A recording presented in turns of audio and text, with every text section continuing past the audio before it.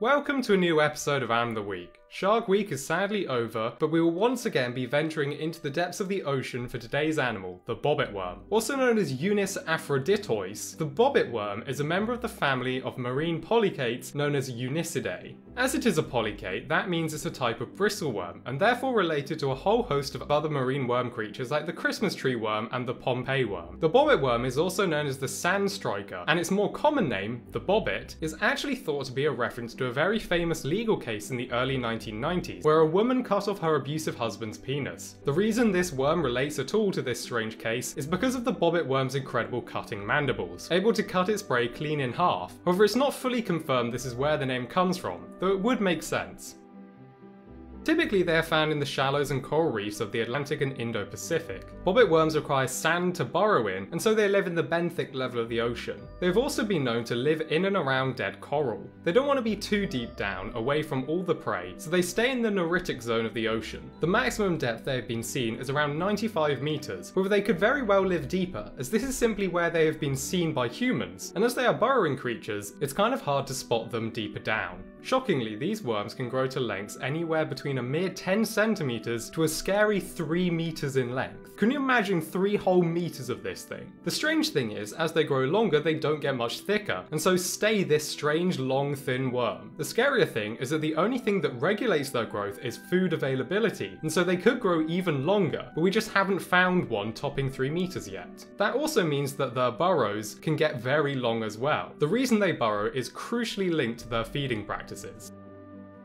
Bobbit worms prey on basically anything that brushes past them, from fish to seaweed, and so they are classed as omnivores. They are ambush hunters and so spend all their times in their burrows with just their antennae sticking out. When they are brushed against, they will strike out with their massive long bodies, reminiscent of the Exogorth from Star Wars, the big worm thing that Han lands the Millennium Falcon inside of on the asteroid in Empire Strikes Back. Their mandibles are incredibly strong and fold out of its head to slash at the prey. Small fish may find themselves instantly cut in half, however the bobbit worm is all too eager to attack things that seem way too large for it. Not a lot is known of the bobbit worm, but it's thought that they might possess some form of venom or toxin in its sharp mandibles that immobilizes its prey, as it has been seen to attack fish far too thick for its thin body and far too large to be properly cut in half. So they must stun larger prey with a quick cut to the body before dragging it down its burrow. This is also corroborated by the fact that if a human is bitten or stung by the many bristles down its body, it can cause permanent numbness around the bite, suggesting a form of toxin is present.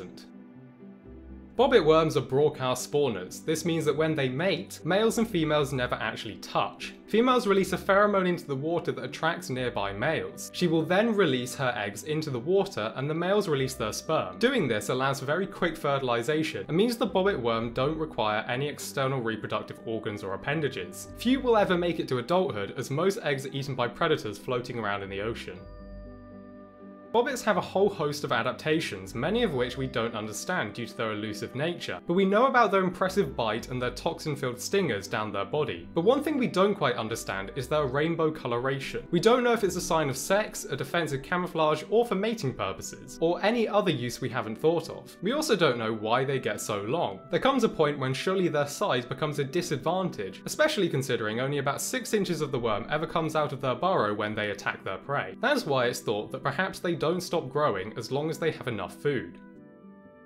Bobbit worms can be a big nuisance to owners of fish tanks or aquariums who import coral and rocks from the sea. As bobbit worms have sometimes been known to live in dead coral instead of in burrows, if imported coral is not properly checked, you might just be adding an unwanted predator to your lovely little fish tank. Newquay Zoo in Cornwall, England fell for this trap. At first they didn't quite know why certain fish in their aquarium exhibit were injured and why coral had been burrowed into and destroyed. That was until they found Barry, a 4-foot long worm that presumably had been added to the exhibit by stowing away in an imported rock or coral. The most terrifying bit is about how staff set traps to try and catch Barry, but Barry ate through them. The traps were pieces of bait with fish hooks tied to a fishing line, but Barry straight up ate the hooks and bit through the fishing line like it was nothing. Barry, in my opinion, was an absolute legend. To eventually get Barry out, they had to dismantle the entire exhibit rock by rock. However, I'm not entirely sure if Barry was a true bobbit worm. I found some conflicting sources, some saying he was a bobbit worm, some saying he was a different member of the genus Unis.